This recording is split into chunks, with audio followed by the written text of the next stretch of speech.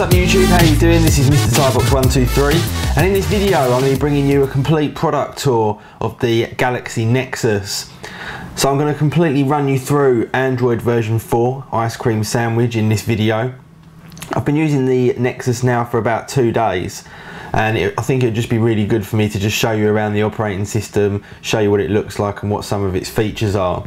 So here we go. Once we're logged in, this is now the home screen and you can see that I've got like a whole sort of range of icons on here along with a analog clock, the Google search button which has also got voice activation there at the top, and then we've got our dock at the bottom along with our 3 kind of capacitive touch buttons at the bottom of the screen.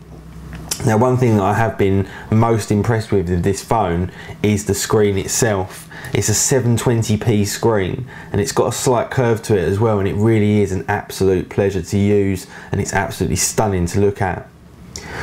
So this is our home screen like I said. If we swipe over to the left, we've got our kind of quick shortcut buttons here to turn on and off various settings, so we can do things like screen brightness, we can do GPS, Bluetooth and also Wi-Fi. Above that I've got a small YouTube widget which actually is really nice. It just shows you all of the videos that are actually in your subscription and you can just very simply just flick through the videos, and if you want to go to one you can just click on the video and it will open it straight up in the YouTube application. Really cool kind of widget there. One of Dave's videos there. So if we then swipe back over to the right, we're back onto our home screen. The operating system now in Ice Cream Sandwich is a massive improvement on what's gone before. It's much snappier, much quicker when you actually go to start using these applications and just navigating yourself around the operating system.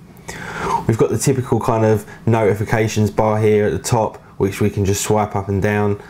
In fact, in the notifications bar it tells you the network you're on, and then you've also got a quick shortcut to all of the settings that you've got in the operating system as well. So you've got things like Wi-Fi, Bluetooth, you can check out your data usage as well. And in fact the data usage application, it really is very cool. It actually gives you a complete graph of what you're actually using, how much data you're using, and then breaks it down into the individual applications that are actually using that data. And I think that is absolutely fantastic. Even if you don't really care about how much data you're using, it's always kind of interesting just to get an idea of how much applications use in terms of data on an individual basis. We can actually go more, and we've got things like VPN, tethering, NFC as well, which is included in this phone, Android Beam, Wi-Fi Direct, mobile networks, and then we've got the usual kind of sound, display, storage, battery, applications. Then we've got the account, sync, location services, security, etc. Now in the security one, this is where you can actually set up your face unlock for the phone. Now I thought this was just like a kind of bit of a fad, but as I've actually been using it, it's actually really nice because you just turn the standby button on, literally look at your phone and bang, it's unlocked, and it really does work very well. Now I know that it's probably not the most secure thing in the world because someone could hold a photo up to it, but hey, I'm not really that bothered about the security of my phone. So we've got date and time, and then we've also got the about section in here as well. And in fact, if we go to Android version and we just keep clicking on that, it brings us up with a kind of funky little man here, the Android man, wearing a kind of caveman suit, which is kind of fun. So that's the settings. Like I said, we've got all of my kind of favourite, most used icons here on the front page, and then we've got the docked ones down the bottom. In the middle of the dock, we've got a button here which is basically for a link to all of your applications.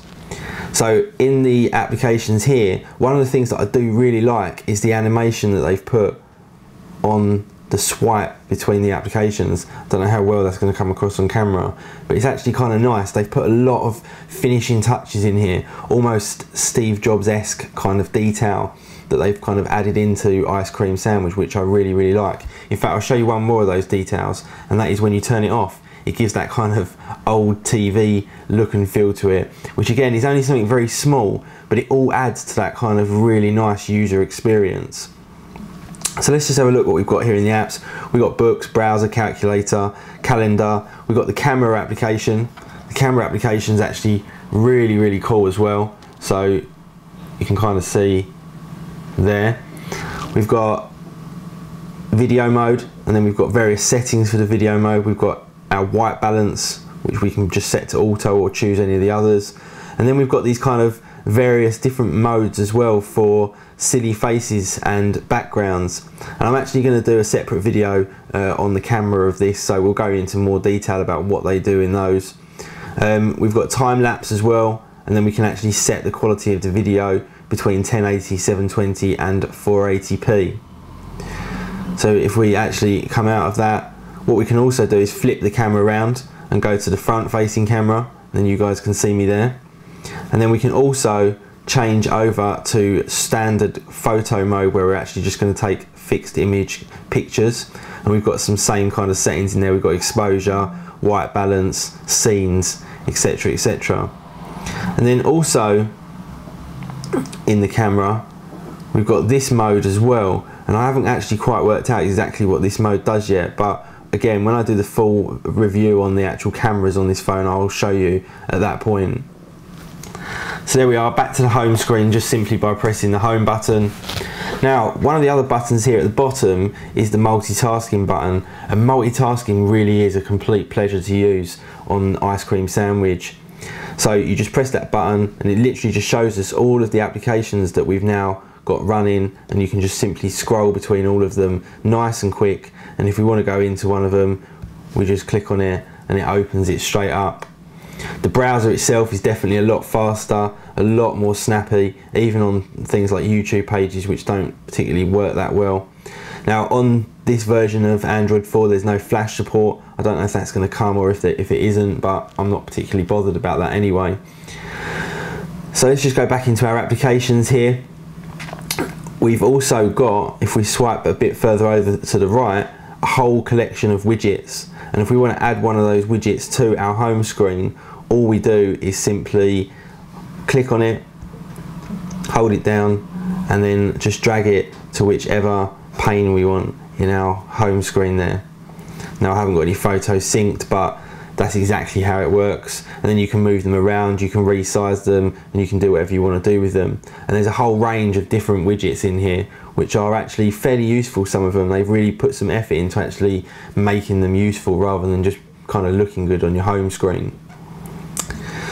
So anyway guys, that's a very basic product there around Android 4 Ice Cream Sandwich running on the Galaxy Nexus. I hope you enjoyed this video. If you haven't been watching me before, please do subscribe for more, and I will see you all in the next video. See ya!